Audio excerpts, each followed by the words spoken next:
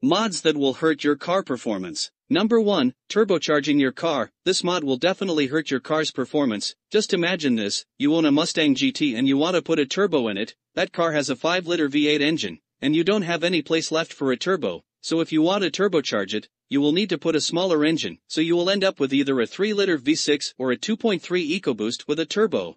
And number 2, brakes. This will definitely hurt your performance. Cause, if you put a set of brakes like Brembo, it will not make your car faster, quite opposite, it will make your car stop faster, and you don't want this. The best mod you can do is to remove the brakes entirely, so you will never stop, cause the purpose here is to go fast, not to stop.